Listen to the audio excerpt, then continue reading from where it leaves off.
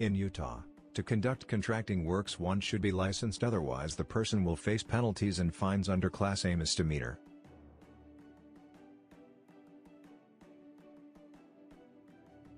If you decided to work as a contractor in Utah, it's necessary to know the state-specific requirements, laws and regulations applied exclusively in the state, the process of obtaining your contractor's license, or any other vital information to do your work legally.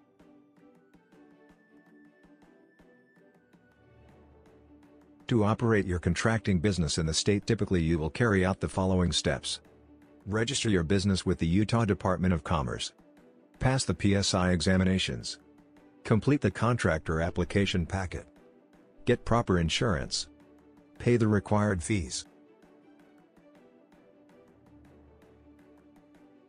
The state-approved requirements of general contractor's license in Utah.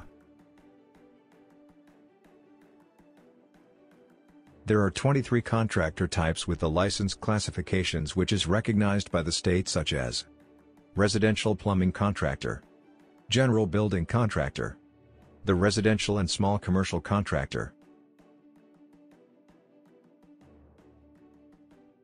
elevator contractor, general engineering contractor, general plumbing contractor. Prior to your contractor's license application, make sure you meet all the Utah licensure requirements.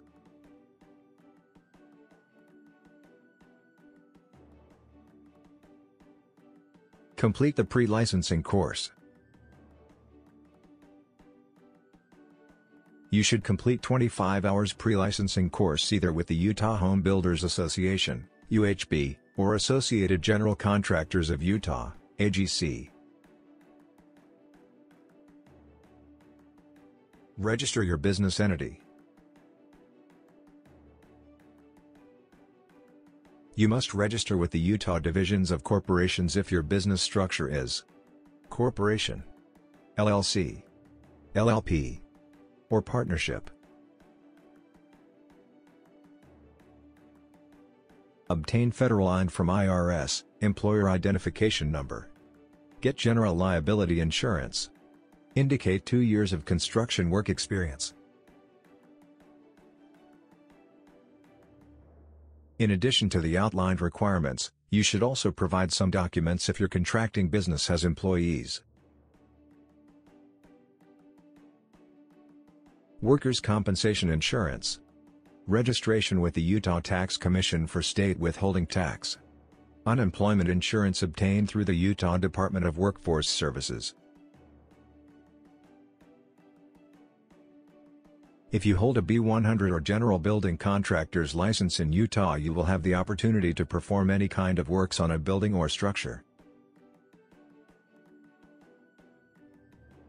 This involves building, remodeling, repairing, etc.